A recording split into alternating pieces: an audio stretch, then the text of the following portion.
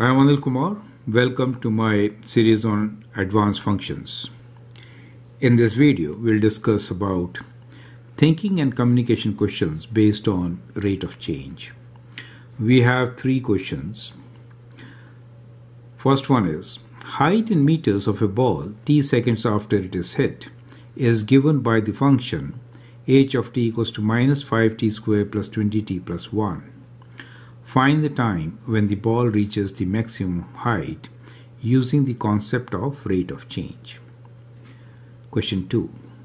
Determine the value of a and b so that the function f of x equals to x squared plus ax plus b has a minimum at minus 4 minus 11. And the third question has two parts here. It says the given point is either a maximum or a minimum on the function. Verify using rate of change and explain your solution.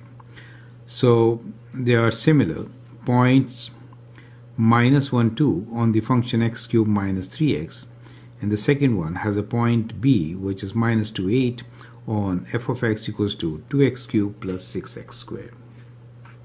You can always pause the video, answer the question, and then look into my suggestions. Now let's try to understand the concept for all the three questions here. So in the very first one, we have a ball which follows a parabolic trajectory, kind of like this. And what we really need to figure out is the point where highest point is reached. So obviously there will be rate of change will be 0, right? So slope m equals to 0. So we need to find this value of t, correct? So that is the value t for maximum height which we are interested in finding, right? In the second question, we are saying that we have a parabola x squared plus ax plus b which has a minimum at minus 4 minus 11. So this time we have a parabola. The parabola is given to us, right? It opens upwards since the leading coefficient is positive, and we know that the minimum here is at minus 4 minus 11. But we need to find the value of a and b, correct? Part C, and we have to use the concept of rate of change, not completing the squares. Part C is the given point is either a maximum or a minimum on the function. Verify using rate of change and explain your solution. Now in this particular case, let's try to understand the situation. It's a cubic equation, right? Clearly we have two zeros here. If you consider the first one, right, you could factor x and you get x squared minus 3. And that means there are three zeros. So you do have a parabola which is kind of like this. You do have a cubic equation which is kind of like this. Now let us say if the point we are talking about is here. In that case, you will notice that at the maximum, the slope is positive before it and is negative after, right? So that is how the rate of change will change, and at this point it will be 0, correct, for a maximum. So what you notice here is that the maximum is when the slope changes from positive to negative, right?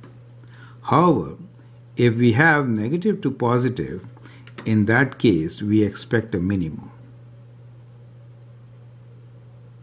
So from rate of change we can figure out whether we have a maximum minimum or neither, because the slope m has to be 0, right? Slope m should be 0 in both the cases.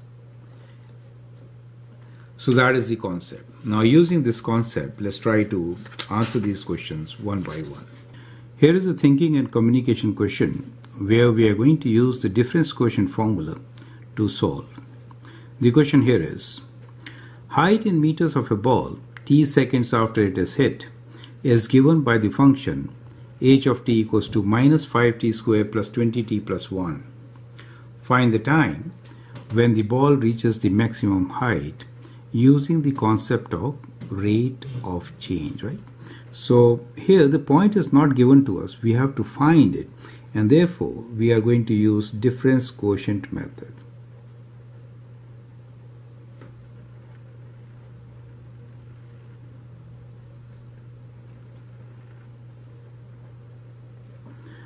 Now remember, at the maximum, instantaneous rate of change is going to be 0. So we'll find instantaneous rate of change, and using this difference quotient method, the formula will be, in this case function is height, so we'll write h of t plus some value, so let's say t plus h, minus h of t over h. That is what we are going to find, where h is very, very small as compared to 1. Clear? So when I say t plus h, that means a point which is very close to t, right? Now we can substitute t plus h here, so we get minus 5 t plus h whole square plus 20 times t plus h plus 1 minus all this, right, which is h of t, right?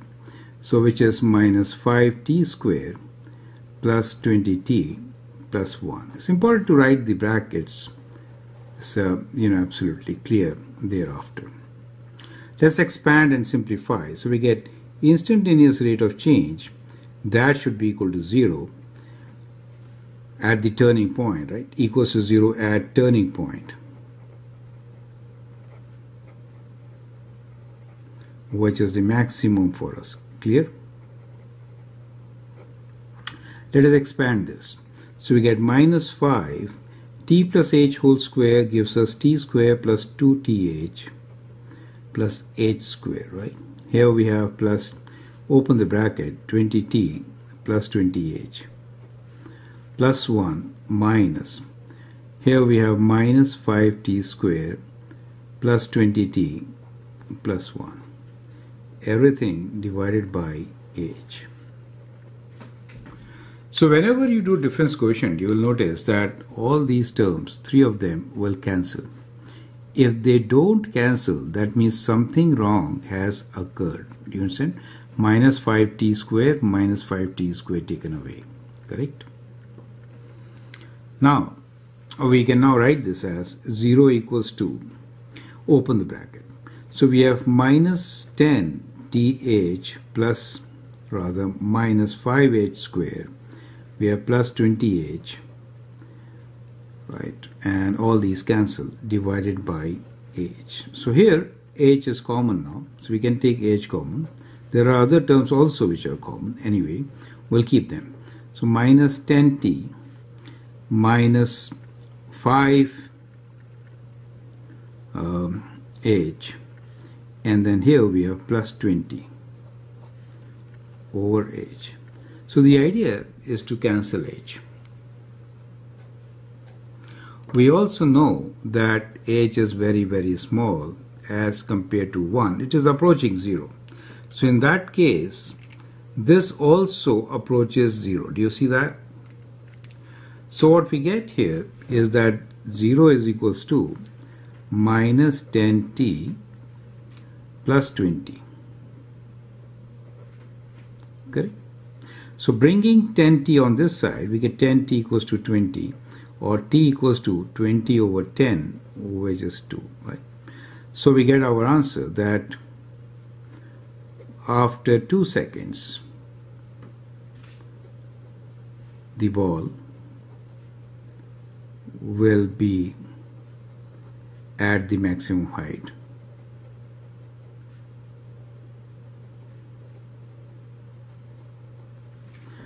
Sometimes you may be required to find the height also. You can substitute 2 here and get your answer, right? So h of t will give you the maximum height.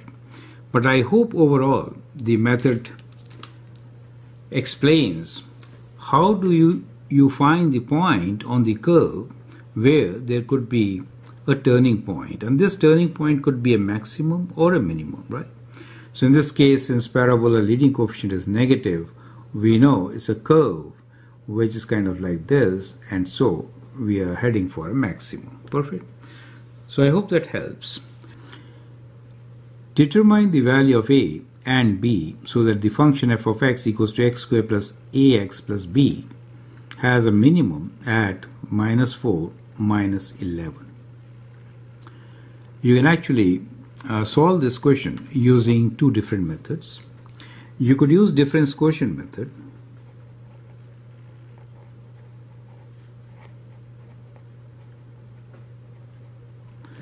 In this case, you are actually given that minimum is at -4. So you can also use this point -4 to solve the question, right? So it could be done either way. Perfect. So my recommendation here is that what you should do is you should do difference quotient method, and then we'll substitute -4 and find the answer. Correct? Okay. So we'll find instantaneous rate of change at any general point. So basically f of x plus h minus f of x over h, right? That is what we'll find. So where h is a very small number, right? So substituting, we get x plus h whole square plus a times x plus h plus b minus f of x will be the same function, which is x squared plus ax plus b over h. And remember, h is very, very small as compared to 1. We sometimes say it approaches 0. So sometimes we also say h approaches 0. Either way, it means one and the same thing. So let's expand this. We get x squared plus 2xh plus h squared. And here we have plus ax plus ah plus b minus all this, which is minus x squared minus ax minus b, everything divided by h. So you'll always notice that these three terms will cancel. If they don't, that means something wrong has already occurred. Now, since we know that h is very, very small as compared to this, we know h squared approaches 0. So we'll consider this to be also 0, right? So what we can do here is that we can always write this as approximate value of 2xh. We are approaching this to 0, so we are left with only ah here. The other terms cancel away, right? Divided by h. Now here h is common, so we get 2x plus a over h. Now h and h cancel, so we get approximately equals to 2x plus a. Now, since we are looking for a minimum, right? So for minimum, this should be 0. Is it okay? So for minimum, this should be equal to 0. Now we are saying that minimum occurs at -4, -11. So I'll substitute x as -4, right? And 0 for instantaneous rate of change. Correct? So when I do that, I get 0 equals to 2 times -4 plus a. So from here, I can find the value of a, right? So we get 0 equals to -8 plus a, or 8 is the value of a. So we get one of the values, which is a, which is equal to 8. Perfect. Now a is given to us, which is 8. Now we know that the minimum occurs at -4, -11, and we know the value of a is 8. So we are going to use the point -4, -11, and a equals to 8 in the function equation itself. So what we get here is that substituting -4 for x and -11 for this, we get -11 equals to -4 square plus 8 is the value of a times -4 plus b, correct? So we can rearrange and get the value of b. So you get minus 11 equals to, let's write 16 minus 32 plus b. And bringing this minus 16 to this side, it becomes minus 11 plus 16 equals to b, which is equal to 5, right? So the value of b is 5. Clear? So that is how we can find the value of a and b. And so we get our answer that the value of a is equal to 8 and the value of b is equal to 5. Is that clear to you? So that is the method of solving such questions. The question here is, the given point is either a maximum or a minimum on the function. Verify using rate of change and explain your solution. So we have two examples here. Point minus 1, 2 on the function x cubed minus 3x. The other one is point minus 2, 8 on f of x equals to 2x cubed plus 6x squared. So the first function, you could actually factor x and write this as x squared minus 3, right? So we get 3 roots here at 0 and plus minus square root 3. So you notice that this particular function will have a graph which will be kind of like this, correct? So I'm trying to explain you the concept first, and then we'll get into the solution, right? So 1, 0 is at x equals to 0, right? The other two are at square root of minus 3, square root 3 minus value, and square root of 3 plus, right? So these are your 3 zeros. We are given a point minus 1. We do expect local maximum at this point, and the reason being that if you look at the tangent before and after, it changes from increasing to decreasing from the graph, right? So that is the whole idea. So we are going to analyze the preceding and following rate of change, right?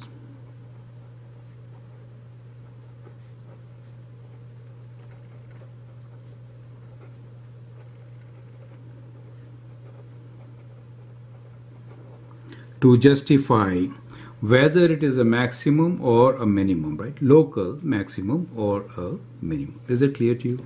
Okay. So what we will do here is, since we are interested in minus 1, let's calculate the value of the function at minus 1. So if I substitute here minus 1 cube minus 3 times minus 1, I get minus 1 plus 3, which is equal to 2. Now a point on the, let's say this is minus 1. So point on the left side will be minus 1.1, correct? So we get minus 1.1 whole cube, 3 times minus 1.1 equals to. And then on the right side of this, we'll use a point which is f of minus 0.9, correct? So minus 0.9 whole cube minus 3 times minus 0.9. So let's use the calculator to find these values. So within brackets we have minus 1.1 whole cube minus 3 times within brackets minus 1.1. This value is in decimals. Let's write 1.969. Positive, right?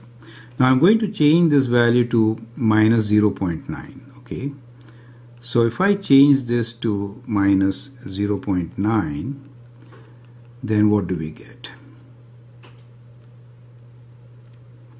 0.9 equals to. So we get a decimal value which is equal to 1.971. Okay, so we do get these two values. Now we'll find rate of change from left and right, right? So instantaneous rate of change from left, that is to say, we are considering now this point on the left side, right? So we'll say f of minus 1.1 minus f of 1 over minus 1.1 minus 1, right? So we'll calculate this value now. So which is equal to, we already calculated this as 1.969 minus f of 1, which is 2, divided by, so here we get, so minus of minus 1, I'm sorry. So you add 1, so you get minus 0.1, correct? So let's calculate this value. We have 1.969 minus 2, which is equal to, and we are going to divide this by minus 0.1. So that gives you in decimals 0.31, right? So that gives you 0.31. So that is the positive slope, right? So it is positive. So it confirms that on the left side it is increasing, right? So that means the tangent is increasing. It's kind of like this. Clear?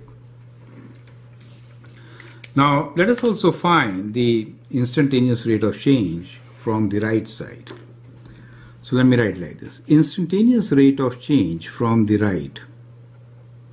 So we have considered this point, which is f of minus 1 minus f of 0.9 minus over minus 1 minus 0.9, correct? So that is from the right side. So we are considering this.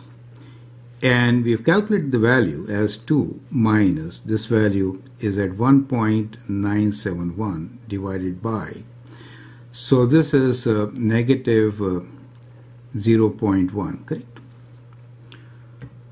So that should give you, let's use the calculator once again. So we get 2 minus 1.971 and divide this by within brackets minus 0.1. Decimal value is minus 0.29, right? So approximately 0.3. Correct? So we get that value. Negative clearly indicates that it is decreasing, right?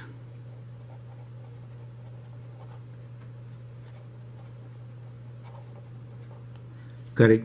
So what we see here is that the instantaneous rate of change at x equals to minus 1 is the average of these two, right? Is the, well, this is negative, is the average, is equal to average, right? Average value. So which is 0.31 minus 0.29 over 2.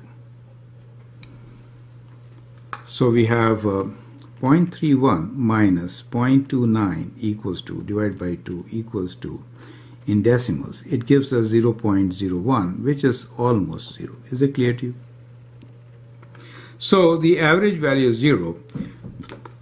The instantaneous rate of change at x equals to 0 is 0. That means horizontal tangent line.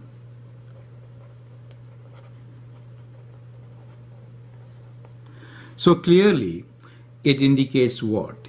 It indicates a maximum.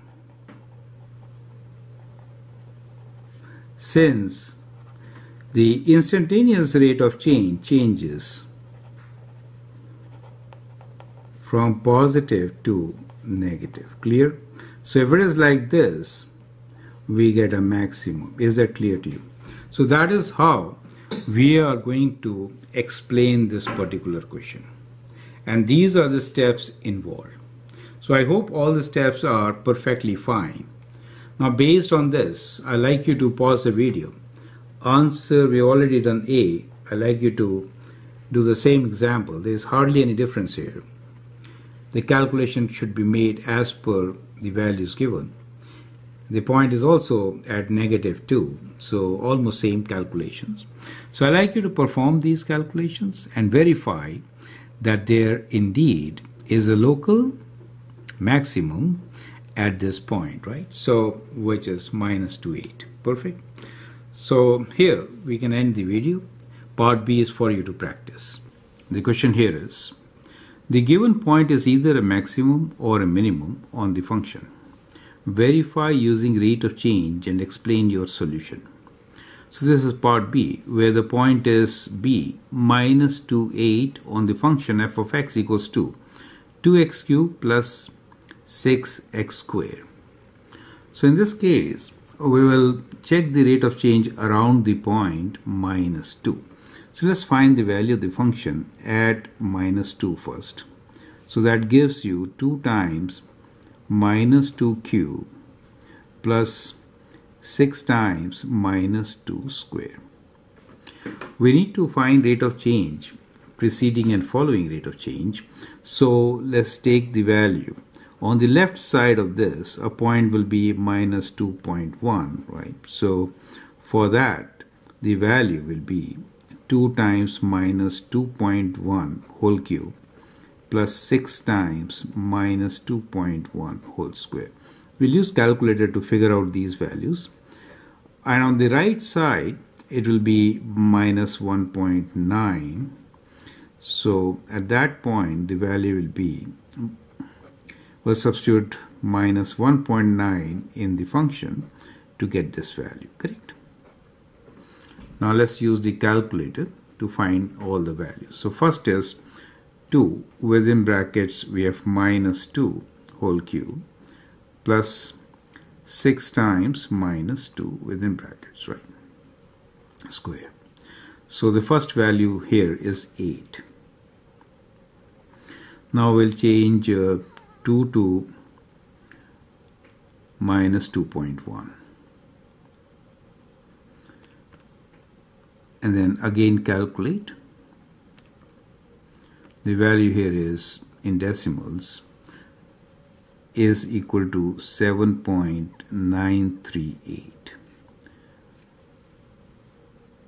The next value here will be checked at minus 1.9.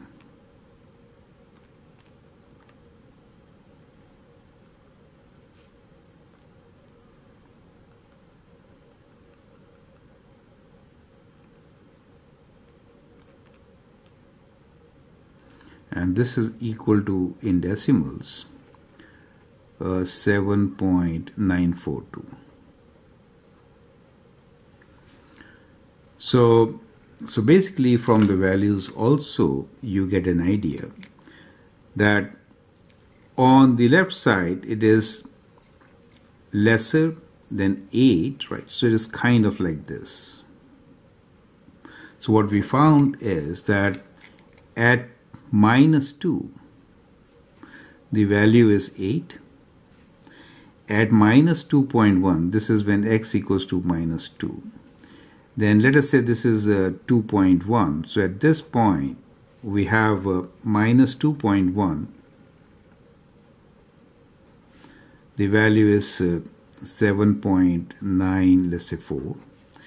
And on that side, we have at minus 1.9, you can see the value, which is 7.94, correct? So looking at this diagram itself and from the points themselves, you do see that if I join or if I draw a line here, we get a positive slope here. On this side, we get a negative slope. In between seems to be 0, correct? So that becomes a maximum. Do you understand the concept, correct? But we'll actually find the preceding and following rate of change, right? So let's calculate preceding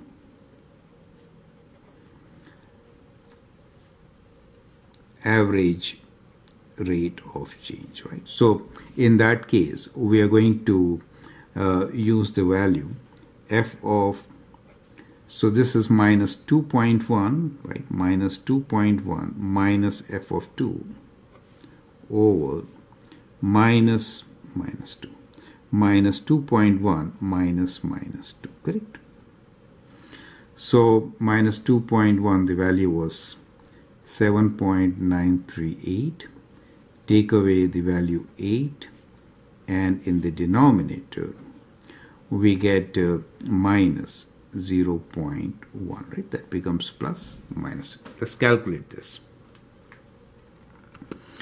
So we have 7.938 minus 8, and then we'll divide this by, let's say equal to first, right? I didn't put bracket, so I'll divide by negative 0.1. So that gives you approximately 0.62. Is positive, correct? Now let's find the following. Average rate of change, right? So in that case, we are going to use these two values, which is f of minus 1.9 minus f of minus 2 over minus 1.9 minus 2, correct? So these values are 7.942 minus 8 over. So when you do this, that is 2 minus this, which is plus 0.1, correct? So we get 7.942 minus 8 equals 2 divided by 0.1 equals 2. So in decimals, this value is minus 0.58. Correct? So slope on this side, rate of change is minus, right? So basically at 2, so what is the instantaneous rate of change when x is equals to minus 2? It is average of these two, right? So we'll just add them up, 0.62 plus minus 0.58 divided by 2, right? So which you get, so 0.62 minus 0.58, and then we're dividing this by 2, so the decimal value is 0.02, which is approximately equal to 0, correct? That means it's a horizontal tangent at this place, correct? Now you can clearly see that in this case we have a positive slope, right? So it is a positive slope on the preceding side, negative slope on this side. So at 2 we have a maximum, right? So we have maximum at minus 2, right? So at x equals to minus 2, since slope of tangent, slope changes from positive to negative. Is that clear to you, right? So that is how we can confirm using rate of change. So the concept is rate of change, that at the given point we have a maximum. At the given point, the instantaneous rate of change is 0. That means a horizontal tangent line. So it has to be a maximum or a minimum, right? So we have a local maximum. I should write this as local maximum for sure. Is that okay? So that is how we are going to do it. So I hope with this you understand how to solve questions based on rate of change. We took actually very good examples, and they will really help you to understand all the concepts. So these were the 3 examples. The last question we just did was this one. I will like you to practice once again, solve such questions so that you're absolutely ready for your Unit 2 test. Thanks for your time and all the best.